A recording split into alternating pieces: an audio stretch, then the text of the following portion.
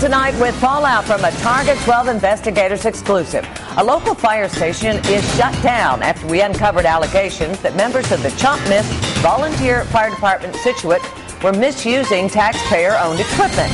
Last month, the Target 12 investigators showed you these photos of Chop Mist fire trucks filling up with water from Johnston. Johnston's mayor says they never had permission to take the water, and as a result of our investigation, they now no longer have permission to enter their own fire station. Target 12 investigator Tim White's been following the story every step of the way. He joins us live from Scituate now with details you won't see anywhere else. Tim?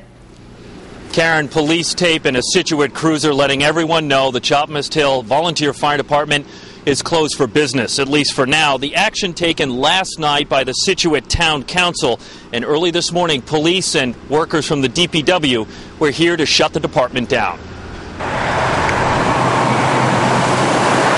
Fire trucks that once sat at the Chop Mist Hill Fire Department now sit dormant behind a DPW building in Scituate. Made a determination in the interest of public safety and preservation of town resources to take control of that department. Town Council President Robert Budway says the decision to shut down the volunteer fire department comes after allegations the town-owned trucks and gear were misused. We do not believe that these allegations involve all members of that department. Budway would not provide details, but the probe began after a tipster brought these photos obtained by Target 12 to Johnston Town Hall.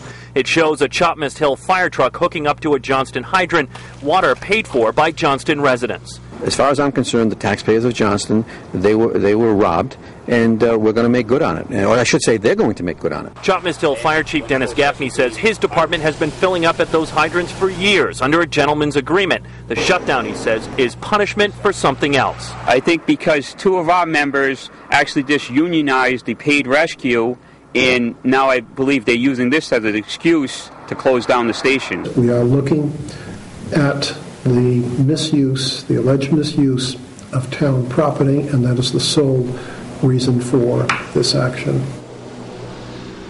We're back live now. Members of the Volunteer Fire Department just placed this sign on the side of the road, clearly echoing the thoughts of Chief Dennis Gaffney that it's not about the water and this may be over that union issue. Now, from a public safety standpoint, I'm told that the 3 other volunteer fire departments in Scituate have agreed to, quote, step up to provide coverage for this area. New at 6 o'clock, details on where the police investigation may be going. Live with the Target 12 investigators, Tim White, Eyewitness News.